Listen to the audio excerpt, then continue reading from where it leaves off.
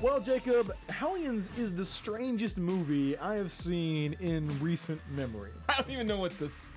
Like, I don't even know what my opening word would be about this movie. It's so disjointed, just fucking weird, and you may think that all of those are bad things. And they might be, I don't know.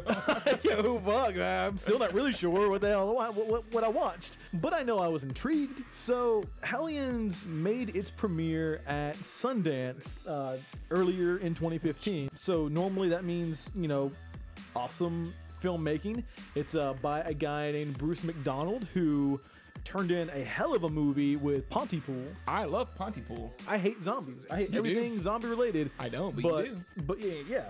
And I love Pontypool, so that should tell you something. Like, that's a good ass movie right there. It really is. I guess I might have expected Hellions to be more in that vein. Anything within the realm of logic, I guess. Something that might make sense. It doesn't. What it does is that it follows a young girl who is 17 who finds out she's pregnant in the, you know, very opening minutes of the film. It's on Halloween night, and she is left home alone, waiting for her boyfriend to pick her up so she can go attend a party. Pretty much the stereotypical setup for a movie like this. She's gonna be your survivor girl. No, not even kind of. Psych. Eventually, some little Hellions show up at As the name might imply. Right. They show up at the front door. They want candy really fucking bad. They really do. They keep knocking on the door. They don't go away. And then eventually she looks down in the bag like, don't you have enough candy? Right. And sees something crazy. Yeah. And from that moment forward, they just Spiral drop control. off the fucking deep end.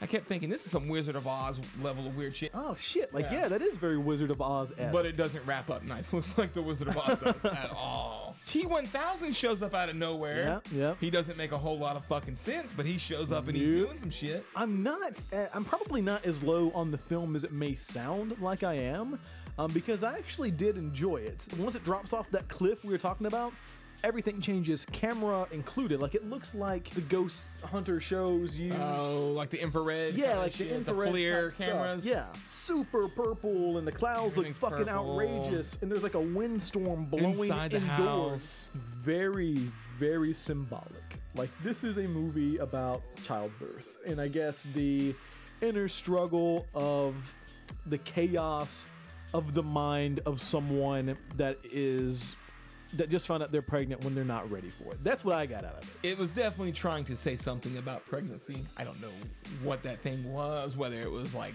some kind of commentary on abortion or not abortion or teenage pregnancy. You don't understand what the commentary is. Like, you know that there's something trying to be said to you. It's not smelling shit out for you. Because that's the thing, I'm wondering, like, are all these little Hellions, are they all like aborted kids? And like, what is this?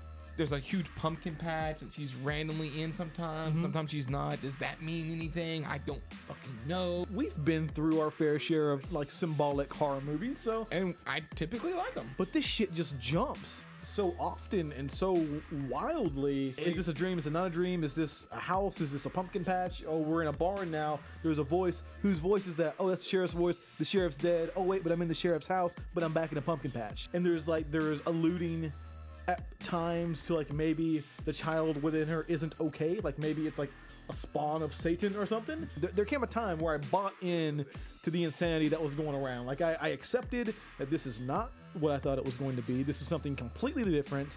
And I just you lost hope. You gave up. Yeah. Jesus, take the wheel. Like, this is where we are now. We really can't spoil this movie for you because we don't know how. There's no way anyone could. We started with an awesome concept, and then we didn't finish with a even halfway decent story. You don't really finish it all. As negative as this may sound, I did enjoy it.